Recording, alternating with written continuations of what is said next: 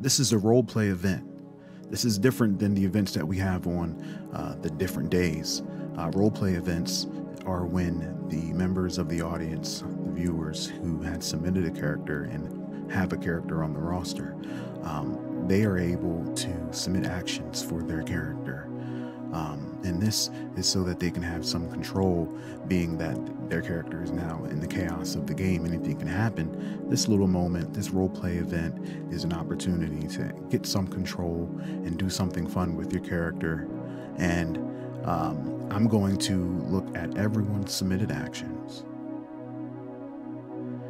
and then I'm going to tie them all together into a scene. Starting with the player of Verdain the Veiled. Verdain will take to her usual corner spot to put on a shadow puppetry performance. She will. This is a role play event that This is a simple role play event. Essentially, the tavern owner, the barkeep, Jenevay, has said today, free drinks. And the group had just got over a couple intense sessions of research and study. So the barkeep opened up the bar, free drinks. This role play event is that evening. What is your character doing? And anyone who's interested would submit their actions, including myself. I already decided that my action is going to be to try to stay focused, because I personally don't feel safe with the threat looming not too far from here. A spot adjacent to our home location, and I think the idea of everybody, not staying on their toes is kind of counterproductive to the threat. Let's celebrate after. So my action is to try to. I understand the morale is important, so I'm just going to try to make sure things don't get out of hand, because we have a few characters that are a bit wacko. I'm also going to be including Marin, Towart, and the artist in here as well. They are NPCs. These are NPCs that have their own personalities, and we're going to see how that fits into the dynamic. Let's take a look at our first submission. Verdain the Veiled, our rogue witch. Verdain will take to her usual corner spot to put on a shadow puppetry performance. She will tell the story of a pair of twins who waged war over the master plane long ago. The twins were separated at birth and raised by different factions. One became the chief of a large coastal village, while the other became the leader of a nomadic warrior clan. The nomadic group posed an obstacle to the expansion of the village's mercantile trading, resulting in an ensuing war. When the twins met on the battlefield, they realized their true identities, but it was too late to stop the war. Both were slain in the battle, and the war fizzled without their leadership. Now, is this a tale? Is this actual lore? I guess we'll have to wait and find out when we actually, discover these things. Who knows what Verdain knows? Do people believe this? Can characters take this as fact, or is it just a tale and it's just meant to be fun? We'll have to wait and see. But this is a tale that Verdain plans to tell with her shadow puppetry. We do know Verdain has a skill of being able to manipulate the shadows, not to mistake that with magic. We'll call it something that Verdain knows how to do.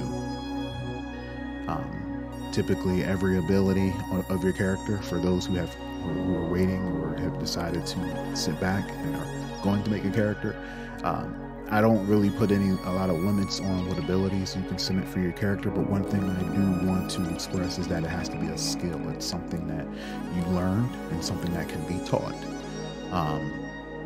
So that is the only really limiting factor is that it's a knowledge-based talent that you have. And if it's not submitted that way, we'll make it work. She learned the means of manipulating shadows. And we can dive into that as well, when we learn more about Verdane. Artorias will offer an ear to those that need to vent, complain, or a shoulder to cry on. He will listen to plans being made and offer his assistance in all these matters. When he has done this, if it is possible, Artorias will attempt to lift the spirits of the party and bring them closer together by purchasing their drinks and food out of his own pocket. Oh, Artorias. Artorias. Artorias.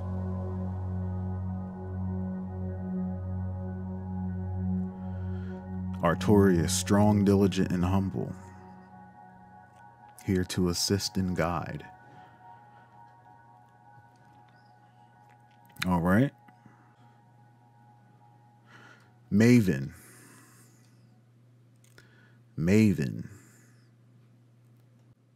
Because of his promise to the bow, Maven would see if he can learn the whereabouts of Rydak, asking around if anyone knows where he is or when he plans to return to the inn next time. He won't act until the both of them are alone, and he is instinctively alone, and he instinctively feels he has the advantage. Aside from that, Maven will be in his company of unfortunate, discussing new information and ideas on how to take down the hatred-imbued living stone. I think this person is saying, with the company of the rest of the party, our poor unfortunate souls, because we're about to die. We're doomed, essentially, if we don't take out this creature. So I think he's talking about he's going to be with the rest of the party, aside from keeping an eye out and trying to figure out the whereabouts of Rydak. I like this because we get to push that storyline a bit further. That is now a plot on our plot thread. This cursed object Maven is in possession of, that he has learned how to harness, or vice versa.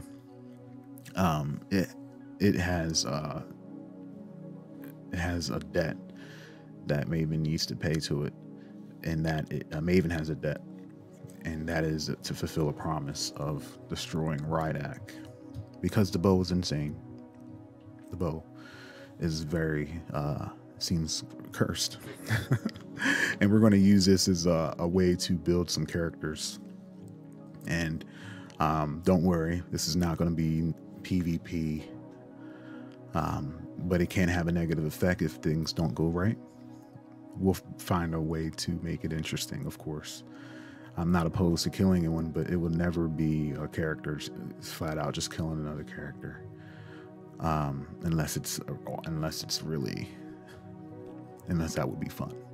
But no, because then you would have to create another character, and I'd rather us not do that. I want every player who decides to submit a character has one character in the story, and they only need to focus on that character. We are building out characters, we're building out a world, and I'm not going to be destroying any location, so I'm not going to be destroying any characters either. Okay. So Maven, I like what Maven is thinking. I like what Maven is doing. That is very much in Maven's character. Maven is impulsive, quiet, and cynical. Okay, so we have to keep that in mind too, the way he's going about it. He's really short.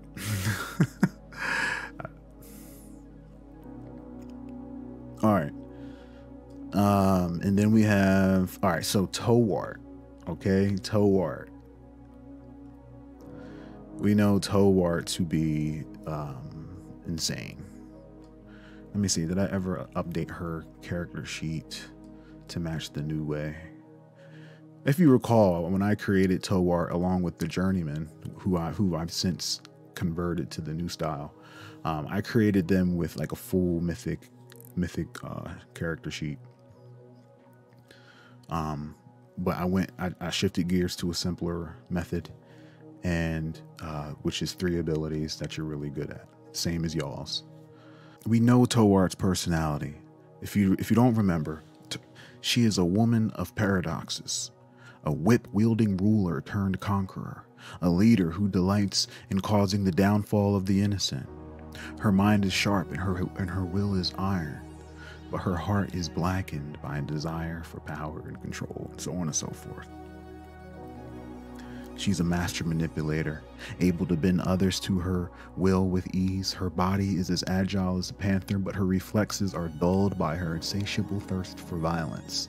She is a fierce and intimidating presence, striking fear into the hearts of her enemies and her allies alike. Her intelligence is matched only by her toughness, making her a formidable opponent in any battle. She is a liar, a betrayer, and a destroyer, but of all else, she is a survivor, willing to do whatever it takes to get what she wants. Her name is known and feared throughout the Master Plane, for she is the embodiment of chaos and destruction. Towart has been nerfed because she embodies those personality aspects, right? But we had to narrow it down to 3 of her abilities.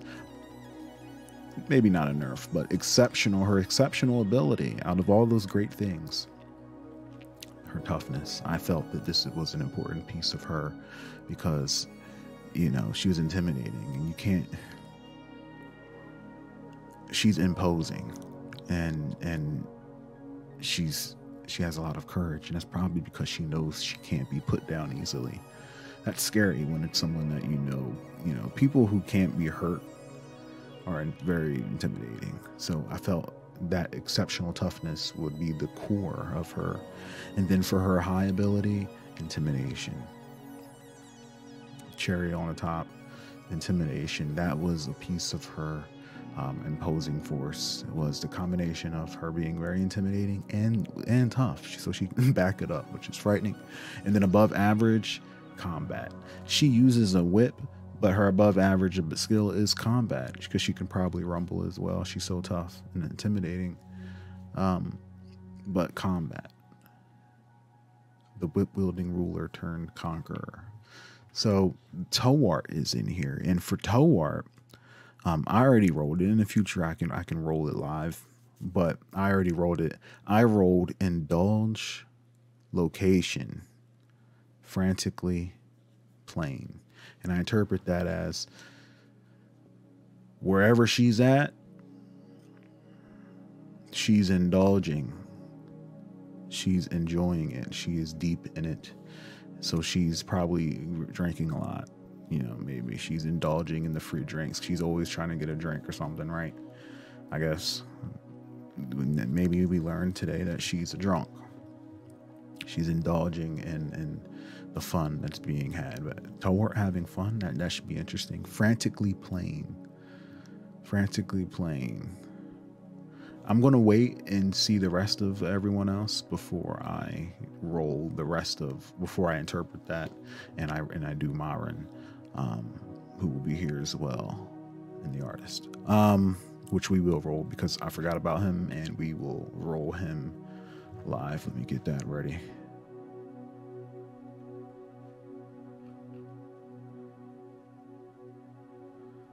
Pulling up.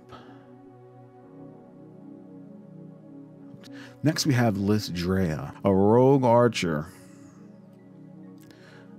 What is she doing? What is Lysdrea doing? Well, Lysdrea says Tavern games.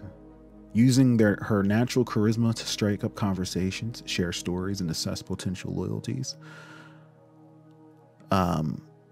Her luck will help her capitalize on the loose-lipped patrons and gather information that might be useful in the future. Use this to strike up some gambling and games of chance, and have an edge on those games, and maybe catch a pickpocket or two. So she's just straight up being your rogue's rogue in here, taking advantage of this social occasion.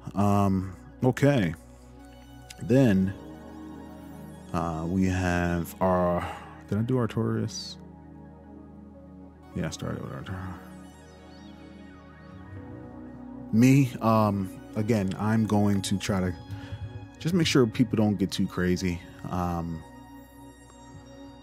gonna try to plan a little bit more with Artorias and Towart, because I think they need to. I got to make sure that, you know, they're a front line and they're on this. We're all on the same page. So I'm gonna talk it up, but then not too serious. We're gonna relax.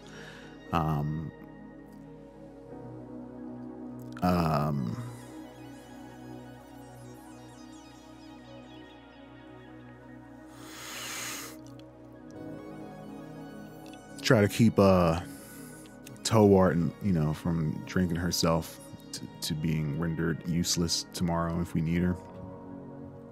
Which I think this is terrible timing for the bar, for us. So I don't know what Jenevay was thinking, but it's a morale thing.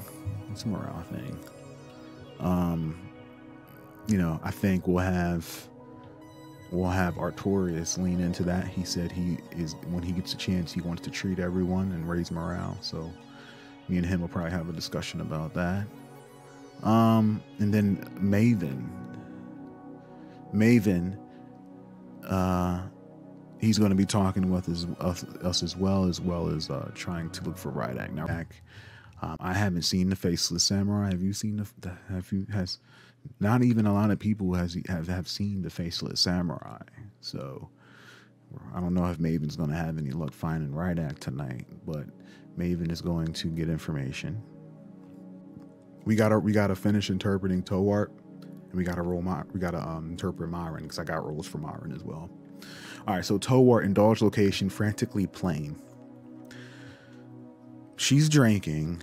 Okay, we know that much now. Is how I'm going to interpret that. I still have control of what's interpreted. At the end of the day, we're playing Mythic, and that's the fun of it. I'm saying that Towart is indulging in drink. Frantically plain. We know she gets mad, and she's not a big fan of Jenevay. She's probably complaining and mad that she's drinking the regular stuff while Verdane has the good stuff. You know, Verdane over there making damn shadow puppets. I want what she's drinking. Why is she drinking the, you know what I mean? So we're gonna go with that. And Myron, I rolled start value, and then the description. Threateningly faded.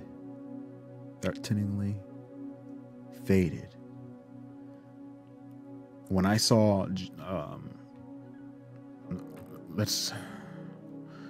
Myron, right? Let's just to recap on who Myron is, because I have an idea for Myron.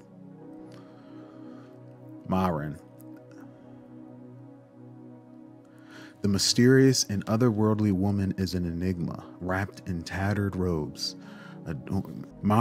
This mysterious and otherworldly woman is an enigma, wrapped in tattered robes, adorned with eerie symbols and motifs, carrying a large leather-bound book under her arm. Her appearance is scholarly, yet her piercing gaze and air of mystery instills unease in those around her. Her gaunt, pale complexion and deep-set eyes add to her eerie presence. Her mind is consumed by her disturbing desire to unearth and collect all manner of illness, plagues, and diseases. She is an elite scavenger, hailing from the bleak corner of the master plane with a knack for discovering and collecting the most obscure and grotesque specimens. She is not afraid to employ the most unsavory and disgusting medical practices in her pursuit of knowledge. Despite her frail and feeble body, her mind is sharp and her intuition high. Her movements are lethargic and slow, but her wild hair adds to her unkempt appearance. She speaks with eloquence. However, her outgoing personality is marred by her disturbing nature.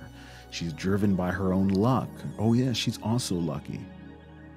Aware of its power, and is willing to take risks, even if it means putting herself in dangerous situations. She is occasionally dominated by a disturbed alter ego, which leads her to make questionable decisions, but she is always aware of the risks and willing to take them. She is a survivor, ready for any situation that may arise.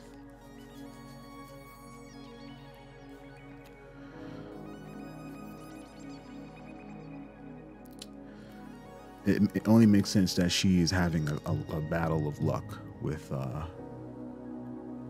battle of luck with Lystrea. And the fact that I also rolled threateningly faded. She's probably inebriated, and her alter ego is out. And I rolled start value, so I can interpret that as she's winning, and then she's winning. She's making some money. But then I can interpret threateningly faded as she starts to lose that money. So I think it would make sense if it's a back and forth, and then we'll roll an axe mythic to see who will defeat who in a matter of luck. So in my head, I have what I see this scene, how this scene is going to happen, and essentially ChatGPT in the context of mythic is essentially is using altered scene, because I'm going to tell ChatGPT how I interpret what's going to happen, but I'm going to leave enough open for there to be more variance, and it'll be a fleshed out scene. But I'm going to tell it what I'm expecting, and ChatGPT is going to tell me what happens, while also factoring in the modifications and the details of personality, and it's going to tell me what happens. But I know that Verdane is telling a story. We'll probably end with Verdane telling the puppet show, so we can dive into that, and everyone can that can raise spirits. We're going to have Maven, work with everyone else discussing plans while also looking out for Rydak. I think what's going to be interesting is Artorias is looking to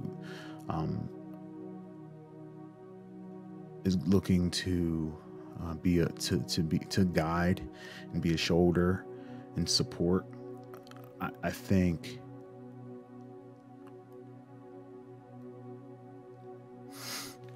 he would be a good candidate to. We'll probably have him trying to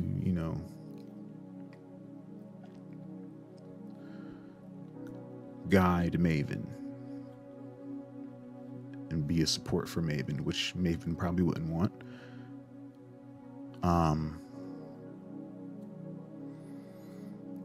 But maybe that'll be an opportunity for another character to gain intelligence of the fact that he's looking for Rydak.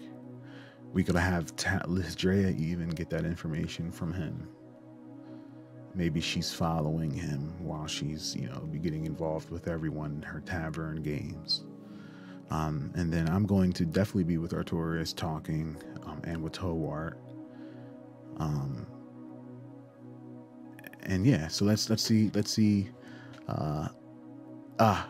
artist. We'll roll for the artist. We're gonna roll the actions, an action and the actions description for the artist.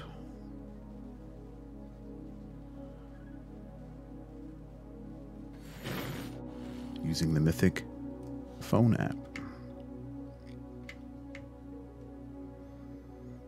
The Mythic phone app, ladies and gentlemen. You can find this on the Android store. For sure. I don't know if it's on iOS yet, but it's definitely on the Android store. All right. We are going to roll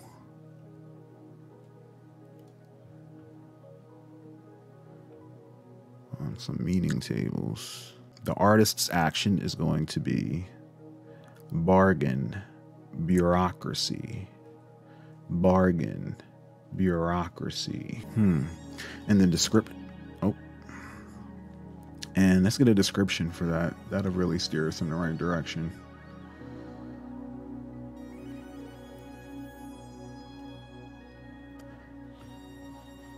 Helpfully amusing.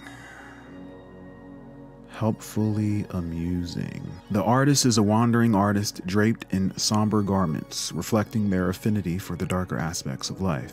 Possessing a depth of character and strong moral compass, they create hauntingly beautiful works of art. The enigmatic figure, armed with an array of meticulously arranged tools, captivates those who cross their path in their melodic voice and captivating presence.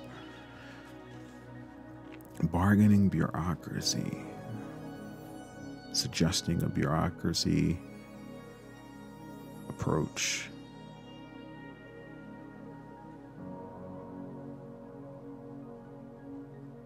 Helpfully amusing.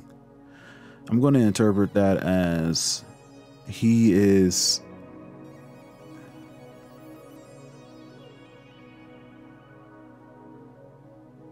suggesting that Jenevay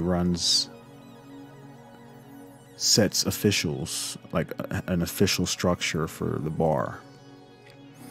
You know, if we all don't die, maybe we should set up a structure as we're getting more rogues. Let's get a structure, a bureaucracy. Let's turn this tavern into something more than just a tavern. But he's also being funny and amusing, and he's entertaining, and everybody's drinking. So we get to see some personality from the artist.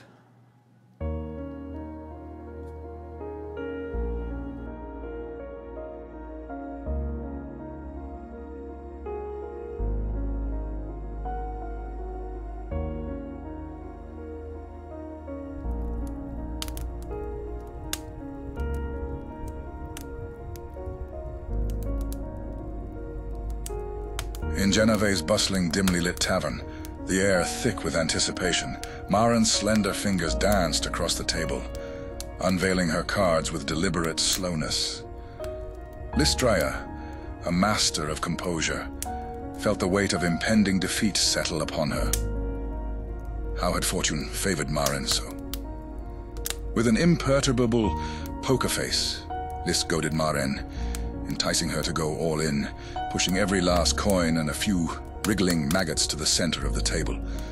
A wry smile graced Lys's lips as she played her hand, triumphantly placing a 7-stacked silent magician atop her cards, a move that shattered Marin's hopes, obliterating her chances of victory. The spoils of an hour's worth of painstaking progress slipped through Marin's desperate grasp.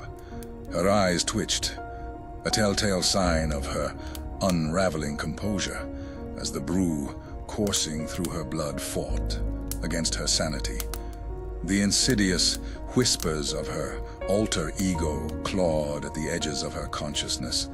A sudden shift overcame Marin, her demeanor twisting into something deranged and unsettling. She leaned toward Lystraya, her voice dripping with madness as she whispered a repulsive alchemical formula into her ear. A macabre secret, too grotesque to utter aloud. Caught off guard by Marin's terrifying transformation, Lystraya swiftly collected her winnings, slipping away from the rambling lunatic. Making her way toward the rest of the group, Lys joined them just as Artorias proposed the idea of a group meditation session, seeking solace before their imminent confrontation of the hatred-imbued living stone. Tuort, fueled by the spirits coursing through her, vehemently disagreed, her words dripping with fierce, undeniable logic, slowly turning Artorias to her side. With seething anger, Tuort shouts, "You propose we surrender to tranquility, that we immerse ourselves in some ethereal realm, detached from the harsh reality that awaits us. I say nay." However, their debate was abruptly interrupted by the journeyman. He lectured Tuort and anyone else lost in their intoxication, reminding them of the vulnerability they exposed themselves to while the enemy lurked in the shadows, poised to strike at any moment. Furious, Tuort leaped onto the table, sweeping her foot through the air, knocking over mugs and ale in a storm of anger. She launched into a tirade about the injustice of Verdun's privileged access to top-shelf brew, and criticizing everyone for placing their trust in a witch who refused to reveal her true face. The artist, never one to shy away from adding fuel to the fire, voiced his disagreement with Tawart, declaring that the tavern needed a governing body to enforce order. He suggested that Tawart be banned from the establishment. A fiery exchange of words erupted between Tawart and the artist, but their conflict was restrained by the journeyman and Liss Drea, who we see liberating trinkets from Tawart's pockets. Meanwhile, Artorius, ever the empathetic soul, attempted to support Maven in his troubled state, reaching out with concern. Maven shrugged off Artorius' attempt, his troubled gaze panning the room for the faceless samurai. He posed the question of his whereabouts with haunting curiosity, but Artorius, suspicious of Maven's sudden fixation, denied any knowledge of such a figure. Seeking to quell the brewing tension and lift the group's spirits, Artorius, in a display of benevolence, announced rounds of Jenevay's finest brew for all in the tavern. Hip hip hooray! Hip hip hooray! Hip hip hooray! This act of kindness brought a temporary respite, appeasing the collective, even though the journeyman frowned upon indulgence during such uncertain times. He understood that the well-being and happiness of the group held paramount importance in fostering camaraderie and unity. As if a predestined cue, the candles scattered throughout the tavern simultaneously flickered and died, plunging the room into darkness. Suddenly, amidst the eerie silence, Verdain the Veiled materialized in the center, bathed in the flickering glow of the fireplace. With her supernatural talent to manipulate light and shadow, Verdain called forth ethereal tendrils that cascaded from the hearth, transforming the entire room into an immersive projection of dancing shades and luminosity. The audience found themselves spellbound as Verdain's nimble fingers orchestrated a breathtaking display of shadow puppetry. The air crackled with anticipation as vivid flashes of light and shadow unfolded, painting a mesmerizing tableau. The tragic tale began to unfurl, a tale of twin siblings, raised by rival factions, unwittingly drawn into a cataclysmic war for dominion over the master plane.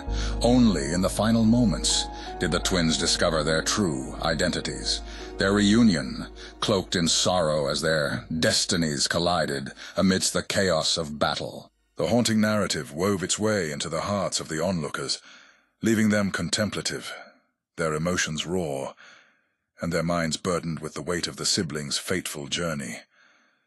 As the audience teetered on the precipice of applause, a gust of eerie wind battered against the tavern doors, thrusting them open with a creak of ancient hinges.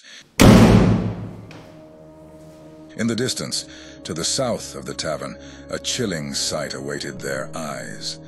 The malevolent, living stone, imbued with a palpable aura of anticipation, stood ominously closer than it had been the day before. 5 more days until your fate is tested on the master plane.